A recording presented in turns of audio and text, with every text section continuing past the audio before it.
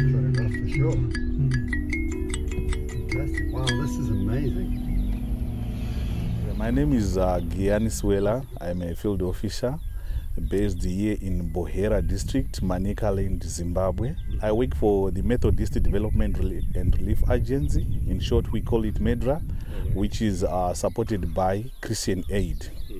I work under 3 thematic areas. That is the water and sanitation and hygiene being the first. I also do disaster risk reduction.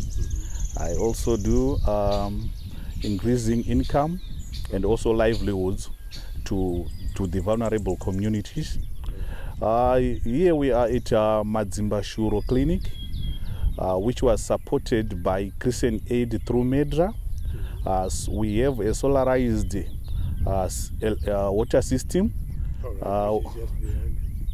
which is behind my back here.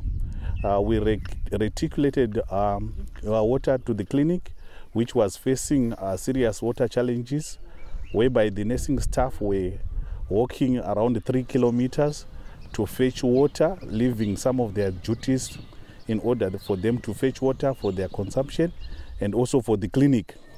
But when this system came, it eased their problems because they could get water from the yard. So it helped the communities a lot.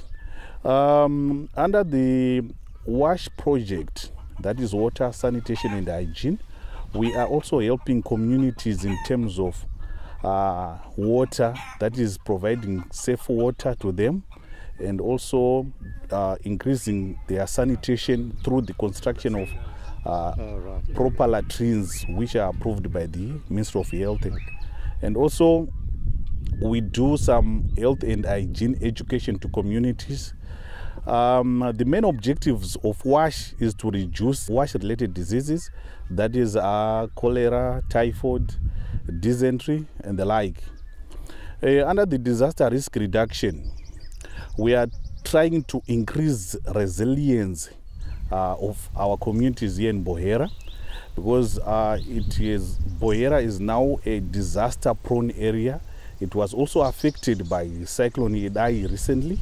So we are training communities for them to be disaster prepared, and also to try and to respond to disasters that would have affected our communities. Another thematic area, which is livelihoods. We are into internal savings and livelihoods, whereby communities are trained on ISALs, trying to raise some funds for themselves to do some income generating activities. And there's another animal which is just came in, that is climate change. We are now into climate change. We are in it, we are living with it currently. So we are also training communities for them to be able to adapt to the effects of climate change, because we cannot prevent it, but we can only adapt to it. So that is another area that is we are now into. Thank you very much.